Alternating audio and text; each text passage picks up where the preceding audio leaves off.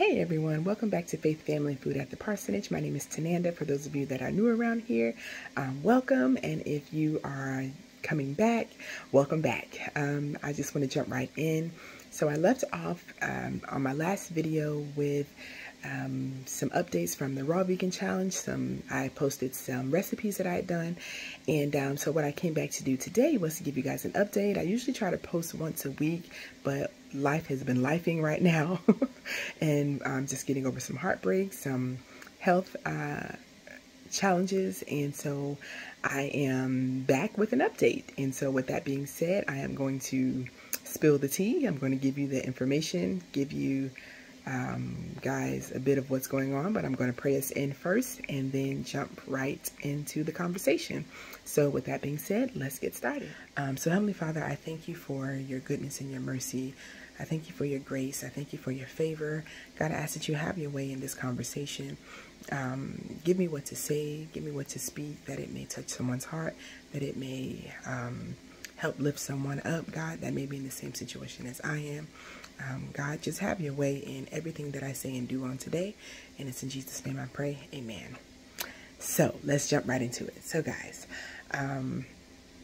again, so I said like where I left off was at the Raw Vegan Challenge. So I'm going to give you an update on that and just kind of go from there. So I started the Raw Vegan Challenge on November the 5th. I was supposed to start on the 1st, but I didn't. I started on the 5th, and if you don't know what a Raw Vegan Challenge is, you can Google it or look it up. But just a quick rundown, it's basically eating raw fruits and vegetables, heated no more than 118 degrees, I believe. And you're eating fruits, vegetables, and that's pretty much it. Like maybe raw grains or anything like that. And so that's what I did. The challenge was supposed to be for 30 days. However, I only made it 15 days. That's 15 days, fully raw vegan. I did it. I started off, you know, good. I was looking up recipes and doing things. I jumped right into it. I had a plan. I jumped right into it. However, by the time I got to maybe day 10, 11, I realized that I was kind of surviving off of smoothies and nuts. And so I was eating pistachios a lot. I ate a lot of walnuts and almonds and cashews. And I realized that I wasn't really actually eating meals or foods. And so I kept pushing myself because I wanted to continue. But I realized that because I wasn't eating because I was cold, and I didn't realize that I was anemic at the time, but or that I was really suffering from it. It was just, you know, my doctor said I had it, but it wasn't really like bothering me. And so going through those 15 days, you know, eating the cold foods, the cold salads, the smoothies and things like that, I was cold all the time. And so I didn't want to eat. I just didn't. And so by the time I got to day, like I said, 10, 11, I realized I was starving myself because I didn't want to eat. And so I would drink a smoothie in the morning, and then the rest of the day I would just kind of snack on cashews, like I said, nuts. I would eat seaweed, just things like that. And so I was barely breaking 300, 400 calories, if that. Because I was eating like the servings of nuts according to the bag when I ate. And so eating, you know, 2 to 3 servings of that, plus a smoothie, I would say maybe about 500 calories a day, if that. And so, yes, the weight was going down. So the lowest number that I got to was 203 pounds. And so I was excited about it, but I was like, this is not reality. This is not sustainable, because once I get under 200 pounds, then what am I going to be eating for the rest of the month if I can't even eat the meals now? And so I made a decision to just do like my smoothies in the morning, and then for dinner I would do a hot meal. So I made some soup, so I was eating soup for a couple of days, but then when we got to the week of Thanksgiving, my mom was in a car accident, and so I ended up having to cook the Thanksgiving meal along with my father, and then she kind of helped out the day of kind of, you know, a little bit. But because she got in an accident, I wasn't planning on cooking Thanksgiving or participating in eating the Thanksgiving meal. But after spending, you know, hours in the kitchen, hours on my feet preparing and cooking, I ended up eating. And so after Thanksgiving, I just continued to eat and eat and eat and eat. And so the weight that I did lose, it did come off. However, I did gain about 5 pounds of that back. And I was just telling a friend that, you know, I feel like I've been eating since Thanksgiving. It's like I did those 15 days raw vegan, and it's like I am making up for a lost time. And so I'm not feeling my best just because coming out of Thanksgiving and then just eating the leftovers, and then just kind of jumping back into life. And, you know, after the holiday, you go right back to work or, you know, regular real life. And yeah, and so like I've been eating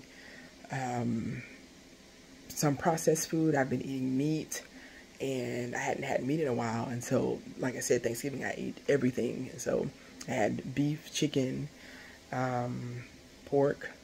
I think I had everything except seafood for Thanksgiving. And so I'm not complaining, y'all, because the food was good. It was bomb. However, now I am trying to figure out the balance, because I don't want to go so far left that I'm craving foods that are unhealthy, but then I don't want to go so far right that I'm starving myself and trying to, you know, I'm just trying to find a healthy balance. So the raw vegan was not for me, excuse me, especially not during the winter time. So it's maybe something that I could revisit in the summer, where I'm more apt to eat less anyway.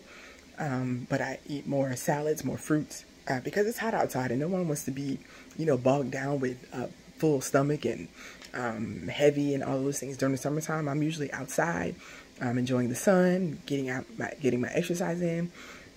So it's something that I will revisit in the summertime, but now it was not for me, not in this cold weather. So like this morning I had a green smoothie, and then for the rest of the day I had a soup.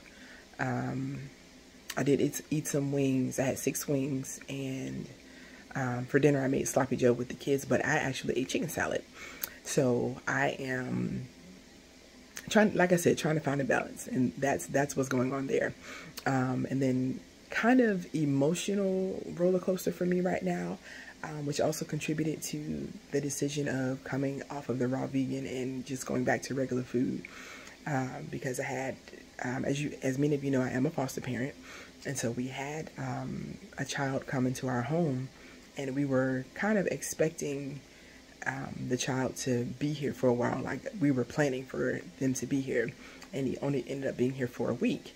And what I did not realize was, while the child was here, they just kind of jumped right in as if they'd been here forever. I mean, he was only 2 years old, but he came in and he was like, "Mommy" and "Daddy," and just fit right in with the rest of the kids. And it was as if he belonged here.